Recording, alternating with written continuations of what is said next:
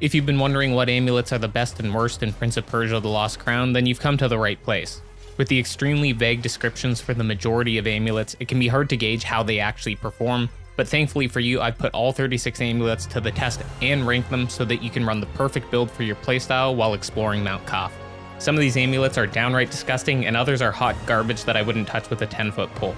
A quick note on amulets in general before we jump in. Most amulets, with the exception of the ones purchased in the depths from the scrapper for Xerxes or the King Jamshid amulet, all can be upgraded twice to enhance their effectiveness.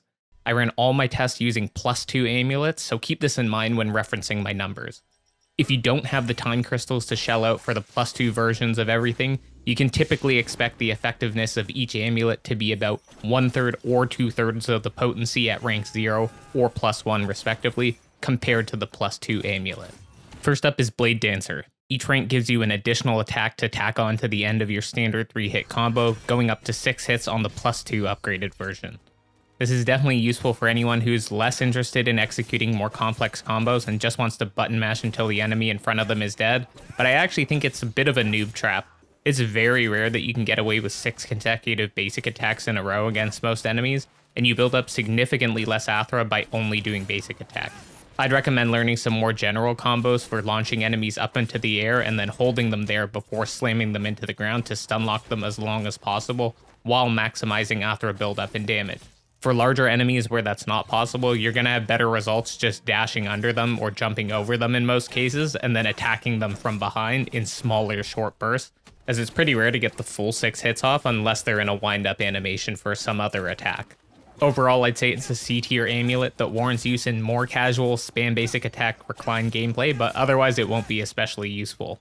Elusive Water allows you to dodge on the spot by holding up and pressing your dash button, which will slow time briefly, put you behind your enemy, and then deal damage to them.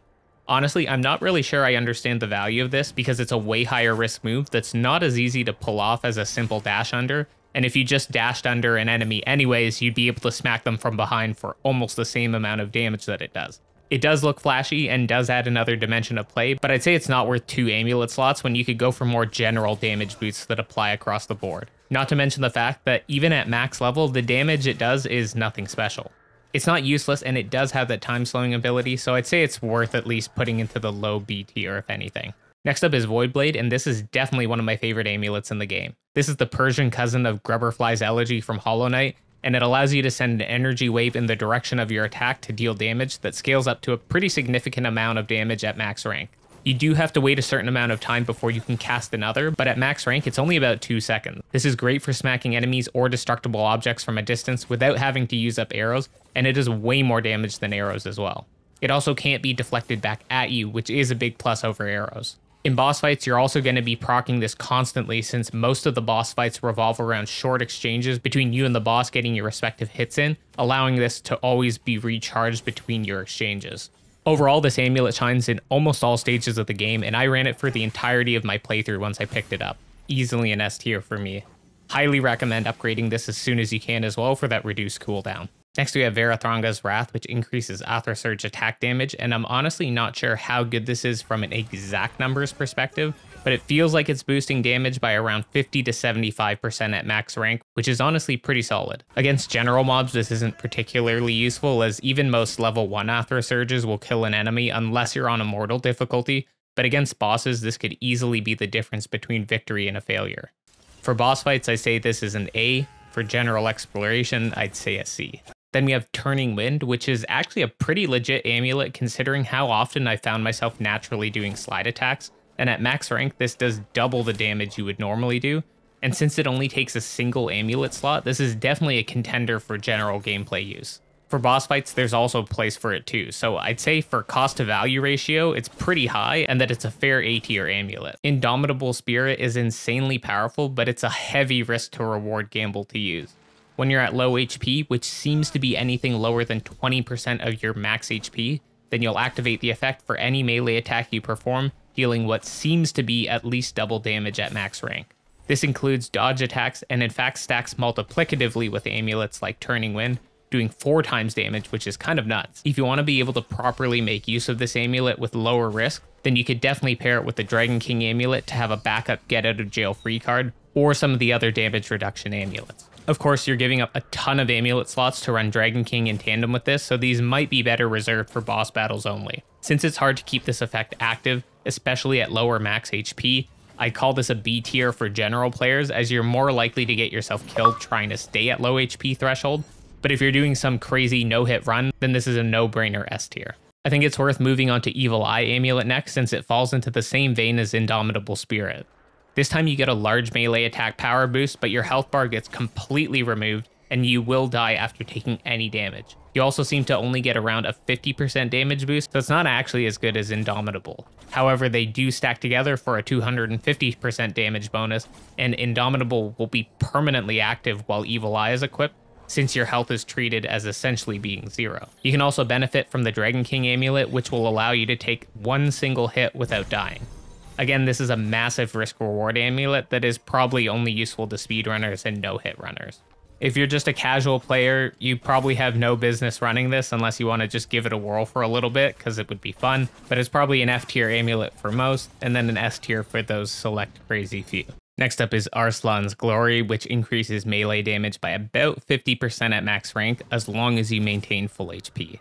I'd say this is arguably better than Indomitable because it's much safer and easier to maintain full HP than low HP, obviously, and it only takes one amulet slot. Clear drawback here being that taking any damage instantly nullifies the effect, and then you have to decide whether you want to use one of your very limited healing potions to top up to get the effect back, or accept that you won't have it back up again until your HP drops low enough to milk max health out of a health pot dose. There is an amulet we'll talk about later that does regen your HP, so that is a good option to pair with this if it is something you're thinking of running. I'd say this is probably a B tier amulet unless you pair it with the HP regen one, at which point I would say it probably is an A. Honestly though, once you familiarize yourself with most enemies, it's not too difficult to stay at full HP most of the time, or at least to keep it topped up. So I'd say this is actually an A tier amulet for the most part, since it's only one amulet slot. Directly following this is the Will of Rotsam, which is a constant damage bonus to standard sword attack. My interpretation of this is that it means any non-Athra related melee attacks, so none of those charged Athra attacks where you hold your attack button and then release it. In general, the majority of your attacks will not be those charged attacks, so you will actually get quite a bit of use out of this amulet in standard exploration and boss fights. The damage bonus is pretty similar to Arslan's Glory as well, and appears to be around 40 to 50%. I'd say this is also an A tier amulet, though it does take one extra amulet slot to use. The Agony Amulet is pretty garbage in my opinion. It says that it creates a large explosion that deals a great amount of damage when an enemy is killed, but it's really not worth giving up 2 amulet slots for how it performs. It's very rare that you'll ever have more than 3 enemies on your screen at any given time, and most of the time they're not all clumped up into one spot. When this explosion goes off, you have to be very close to it for it to actually register the damage on an opponent, and the scenarios are so infrequent that it's just not worth justifying using this amulet at all. I'm pretty sure I've only ever had a couple instances of there being more than 5 enemies on the screen at once across the entirety of the game. You got better options here. I actually think this is an F tier amulet. So White Peacock actually really surprised me, and this amulet is kind of nuts at max rank against enemies that don't frequently block your attack. You shoot 5 arrows at slightly reduced damage while only expending a single arrow shot with this amulet equipped. This ends up being close to 4 times more damage per shot than you would get from a normal arrow, assuming you can hit all 5 of those on your target. This is pretty easy to weave into a combo, and you can shoot from a distance and still land about 3 of those arrows at a time as well. At 3 amulet slots, it's quite expensive to run, but you can pair it with Arash's Arrowhead for even more damage, which makes for a fun, range-focused playstyle. The only trouble will be maintaining enough arrows for exclusive use, though it's not uncommon to stumble across arrow resupply racks, and enemies will drop more arrows the lower your quiver is. I wouldn't really recommend using this until you have your quiver above 25 shots though, to make it worthwhile. I would say this is an S if not for the fact that you can run out of ammo quite easily, so I'll throw this into the A tier. We'll quickly go over Arash's Arrowhead now too, since it's related, and this is simply a 20 to 25%-ish boost to arrow damage at max rank. At only 1 amulet slot, it's a pretty cheap amulet to run, but I would only consider doing this if you're going to pair it with White Peacock. Otherwise, save the slot for something better. In standard play, I'd say this is a D tier amulet, but a no-brainer with White Peacock. The final range-related amulet is Blazing Kestrel, which is a very niche use amulet that I think is actually quite useful in many boss fights. Your arrows apply a burn effect to any one hit that ticks damage for around 9 seconds at max rank, which is great for boss fights where there are large gaps between being able to land a full combo. While you're busy dodging enemy attacks, you can sneak in a shot to keep the burn damage going for almost the entirety of a fight, which can chunk a solid amount of a boss's HP over the full fight. The exception to this being bosses that can deflect arrows back at you, because this can be horrifically bad as it'll actually apply the burn effect to you, and it is devastatingly strong. In those exclusive circumstances, you definitely don't want to run this unless you're certain a deflection won't occur. I won't spoil which bosses can do this, but you'll find out pretty quickly if you're running this against them. Definitely a boss favorite amulet and not really worth running in exploration play. If you don't have all the other amulets that are strong in boss fights, I would definitely consider running this, and it's probably an A tier amulet for boss fights, but otherwise in general exploration, it's definitely a D. Zurvan's Voice is a pretty mid amulet that slows down time at the expense of using up Athra while aiming your chakram. It's kind of nice as it basically guarantees that you can get a parry off if an enemy is about to attack you, but otherwise you're going to be waiting a long ass time for that to happen and you'll be out of Athra pretty quick. Not a big fan of this one, and it costs 2 amulet slots to use. There is a small use case for pairing this with Chakram Tempest since there is synergy there. This is definitely a D tier amulet though, no question. Speaking of which, Chakram Tempest is actually hilariously strong against enemies if you get the timing right with this. When you throw your Chakram, you can press the ranged attack button again to have it deal AoE damage at its current position for a couple of seconds, depending on the rank, and it does an insane amount of damage if it's fully contacting a target for the full duration. The only tough thing about this is getting the timing right and making sure that your enemy actually gets caught in the AoE, and it leaves you open and vulnerable to attacks for about a second as you line up the shot. Once it's going though, you're free to wail on that enemy at the same time, and you can actually parry deflect your Chakram back and reactivate it again. So when you get the technique down, you will be doing a ton of extra damage. Overall, it's super strong. It's great for opening up fights. You can use it to take out weaker enemies from a distance without using your arrows up. It's just an all-around really strong amulet if you can use it properly. I think it's definitely an S tier amulet in the right hands. Next up we have Dragon King, which I briefly referenced to, and I want to think of this as another noob trap amulet. It's easy to acquire early game, and it does save you from a single killing blow while restoring some HP, but I really do believe the best defense is a good offense in games like this. The 3 amulet slots you're giving up is an insane amount of damage potential that could have instead dropped your enemy and end the fight right then and there, just to have a single get out of jail free card that is at best equivalent to about 1 HP pot, if we're being realistic. It can be nice to be sitting at 1 bar of HP and then take a giant attack that gets absorbed and pops the Dragon King amulet, but it's honestly just too expensive to run. The only place I can recommend this in good faith is when you're pairing it with Indomitable Spirit or with Evil Eye, because those are places where you'll actually get a lot of value out of the get out of jail free aspect. Because it restores such a paltry amount of health and costs 3 amulet slots, I don't think it'd be right to rank this anything higher than a C. But if you are really struggling and for some reason don't want more damage to speed up a kill and just want more survivability, go ahead, feel free to run this, but I really think it's a noob trap amulet. Starving Heart, on the other hand, is what I actually believe is the best amulet in the entire game for casual players and anyone doing extensive exploration bouts. You restore health at the expense of decreased melee damage, but it's vague as to how much of your damage suffers and how much you heal. From my testing, you definitely don't lose any more than about 20% damage, and it honestly feels closer to only about a 10% damage debuff. But you get the insane perk of healing 1 health notch every 10 seconds. This is a fairly easy amulet to obtain early on in the depths for a few Xerxes, and it doesn't need to be upgraded either. Considering how small your health pool is and how limited your potion supply is in about the first 2/3 of the game, honestly, this amulet is even more valuable earlier on.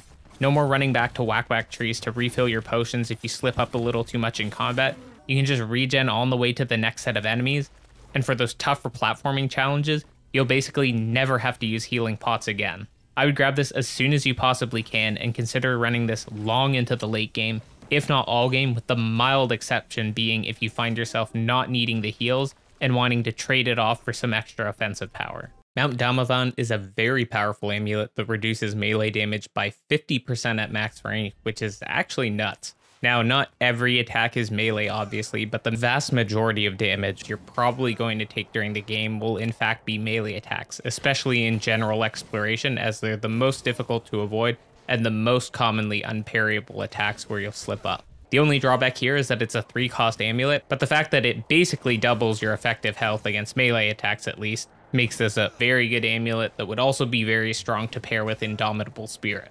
I'd say it's not quite an S tier amulet, but it's gotta be at the top of A tier in my mind. Now, Shield of Mithra is no doubt the best amulet in the entire game, even more so than some of the other S tiers we've covered so far. When you parry an attack, you slow time for 3 seconds, with the AoE becoming larger with each progressive rank. This is a free pass to absolutely wail on your enemies and rack up some massive damage, especially during boss fights. It can be awkward at first to prepare yourself for the next incoming attack after the slow-mo wears off, because it kind of messes with you trying to figure out when the slow-mo is going to end, but as long as you count to 3 as soon as your parry lands, you should be able to prepare yourself for the slow-mo to go back to normal. I don't think I ever took this amulet off once I got it, and it was the first thing I fully upgraded. S+ amulet by a mile. Gleaming Lion is another excellent amulet that doubles your Athro buildup at max rank when you successfully parry an attack. This is great for being able to spam low-level Athro surges or to drop level 2 and 3 Athro surges that act as heals mid-combat. If you're not somebody who parries often, this will probably not make your shortlist, but definitely give it a go if you're a fan of parrying.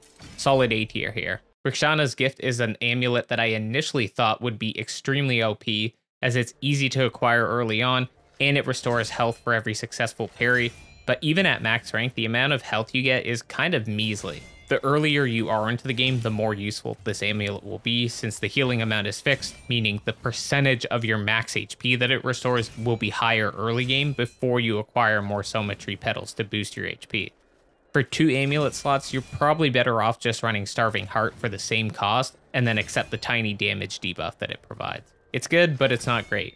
B tier for this one. Shockwave is pretty underwhelming and does about the same damage as 2 normal attacks when you destroy your Shadow Teleport marker, but it's extremely clunky to use, and your enemy basically needs to be standing on top of it to take damage from it. Not worth the investment to upgrade in my opinion, and for 2 amulet slots you have much better options. D tier. Divine Spear, on the other hand, was shockingly better than I expected it to be, and it is much easier to weave into your combat combos. When you teleport back to your shadow using the teleport power, you create a laser beam of damage from where you were standing to your shadow location that deals a pretty significant chunk of damage, equivalent to around 3 basic attacks at max rank. This requires a little bit of positioning to work effectively, but it does induce a stagger on your enemy, and it's often useful for setting up a quick return to a boss's position to dish out damage in boss fights by teleporting. This could be a fun one for boss fights to try out if you're good at lining up the beam. This is a solid B tier amulet. Eye of Destiny is a personal favorite of mine simply because I appreciate information on how strong my character is. While equipped, enemies will have a life bar above them when you hit them. It only cost 1 amulet slot to run, and it made things a lot simpler knowing what HP an enemy was at so that I could adjust my combat playstyle accordingly. Easy S tier for people who like information, but if you want a more blind approach where you have to gauge your power yourself, then you can just pass on this. It's not necessary at all. The only time I ever took this amulet off was for boss fights, since you always get an HP bar for them. Bard's Fortune is an amulet that, depending on when you pick this up, it can definitely be worth it to upgrade. At rank 1, you get around 20% more time crystals from enemies, and at max rank, you get about 50% more. Now it costs, I think, around 11 or 1200 time crystals to fully upgrade it from 0, so you'll need to kill a few hundred enemies before it pays for the upgrade cost and starts actually netting you more money. That said, if you're aiming to get all amulets max rank, then run this the second you find it. For 1 amulet slot, I found it pretty easy to justify keeping on during exploration and even boss fights as well. For a true 100% everything completionist, it's an S tier no doubt, but otherwise I would probably either just run it without upgrading it, or don't run it at all, and it's probably around a B tier amulet. Ekbatana's Seal is another personal favorite of mine that increases the distance at which you can collect time crystals. It just makes the gameplay so much smoother not having to worry about standing right on the corpses of my enemies to pick up time crystals, and it's especially useful in more vertical focused areas of the game where the crystals will often fall far below you or into the void. With this bad boy equipped, you'll miss next to no time crystals in your playthrough, so I'd say this is worth keeping on through the entirety of your gameplay, with the exception of boss fights where you can definitely swap this one out. S tier quality of life amulet, F tier for boss fights, it's useless there. 4 Royal Stars is another combat-focused amulet that gives you bonus damage while in air with melee attacks. Now, the damage bonus on this one isn't nearly as hefty as some of the others, only boosting damage while airborne by about 25% at max rank. The fact that you have to be in the air for this to work makes it even less compelling than some of the other amulets we've looked at as well. That said, if you do have the slots to fit it into your loadout, then you can always take it for the extra boost, but I'd say it's much lower priority than Arslan's Glory or Will of Rotsam. If you didn't purchase the deluxe version of the game or you're not playing through Ubisoft Plus, you won't have the Prosperity Bird amulet for finding hidden items in chests, but the King Jamshid amulet will at least help you find some treasure chests along your journey. If you're planning to go in blind and hunt for most collectibles, then you'll want to get this guy equipped as soon as you've unlocked it. If you have the Prosperity Bird, however, there's no real need to double down. For general exploration, as chests will either contain an amulet, or if there are time crystal chests, they'll always have 200 time crystals in it, which is quite important for upgrading your gear across your playthrough. I'd say it's a fair A tier amulet since it only costs 1 amulet slot to run, and there are quite a few chests hidden behind breakable walls that are very easy to miss unless you're very meticulous in your exploration. The Blessing Amulet is a single slot cost amulet that artificially boosts your max health whenever you rest at a whack tree. Ranks 0, 1, and 2 increase it by 1, 2, and 3 health notches respectively, and while it has some value earlier on since your max HP is very low, I still think this is a trash amulet that should be replaced by more quality of life or damage focused amulets. Once those notches get wiped, you will not get them back until you rest at a whack tree again, making it at best a fraction of a health potion worth of HP. This is probably one of the worst amulets in the game, and I think it's fine to call it an F tier, honestly. The Wolf Bride amulet is kind of weird and doesn't seem to function reliably, at least from my experience. You're supposed to build up Athra while taking damage, but I've had instances where only the first couple hits get registered, then it stops giving the full amount, and others where it works normally. For some reason, when I've paired it with Mount Damavand, I've had the most successful results. The biggest plus about this amulet, however, is the fact that not only is it giving you Athra, but it's preventing the removal of Athra for taking damage. If the amulet is functioning properly, then this is actually quite useful in boss fights and can give you 2 to 3 full Athra bars later into the game by the time you fully drain your HP pots.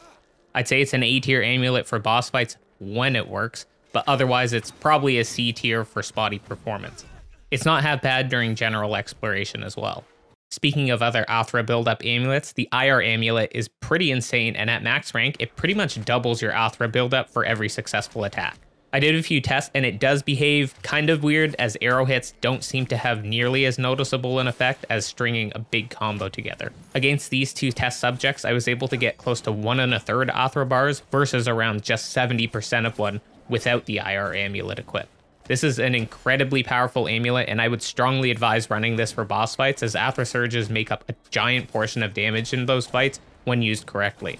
Athra Surges also act as pseudo-healing potions during exploration, so this amulet shines just about everywhere, so it's definitely an S tier choice. I saved these 5 amulets for last, and I generally want to say they're all doo-doo and should never be used, but that isn't quite fair, as there are very select use cases for each. Hardiness, Horned Viper, Holy Fire, Thunder Charm, and Frost Charm all reduce the damage or the duration of a specific environmental effect. I'm sure you can guess what each one of those does by the name, with Hardiness reducing all environmental type damage. As you'll find, many of the specific regions in the game feature one status type more prominently, and so these amulets do serve a purpose, but because they're all 2-cost amulet slots, with the exception of Horned Viper being a 1-cost, you're way better off swapping in a different amulet instead. I would say just swap in Starving Heart, since its regen effect would likely make up for all the additional damage you would have taken from the status effects and environmental damage, so there's really no need to ever run these if you have that. Plus, more combat amulets is certainly favored over these. Because they're such high cost amulets for such a minimal benefit, I would definitely put 4 of these into the F tier, with the exception of Horned Viper being at least worthy of the D tier since it's only a 1 cost, and Poison is quite annoying, and it's an area that you travel to early on in the depths, so I think D tier is at least reasonable for that alone. You can definitely save yourself the thousands of time crystals in Xerxes not upgrading these. And we have made it to the end of all 36 amulets, so here's a quick summary of the results and my personal favorite loadouts for bosses and for general exploration once you have the maximum 12 amulet slots to play with. For exploration, I run Voidblade, Starving Heart, Shield of Mithra, Eye of Destiny, Bard's Fortune, Ekbatana Seal, IR Amulet, and Prosperity Bird. I think it's the perfect build for convenience, quality of life, getting all the time crystals you need to fully 100% the game, and then obviously finding collectibles. For boss fights, I'd swap to Voidblade, Turning Wind, Arslan's Glory, Blazing Kestrel, Wolf Bride, assuming it's working correctly during the fight, Shield of Mithra, and IR Amulet. Totally personal preference on my part. There are many ways to go about this depending on your playstyle, but this is just what works for me. If you enjoy game analysis content like this, then consider subscribing for deep dives into your favorite new games. If you enjoyed the video, consider dropping a like to appease the algorithm gods, and let me know in the comments what your favorite amulets have been, and whether you agree or disagree with any of my rankings. I'll see you in the next one. Peace.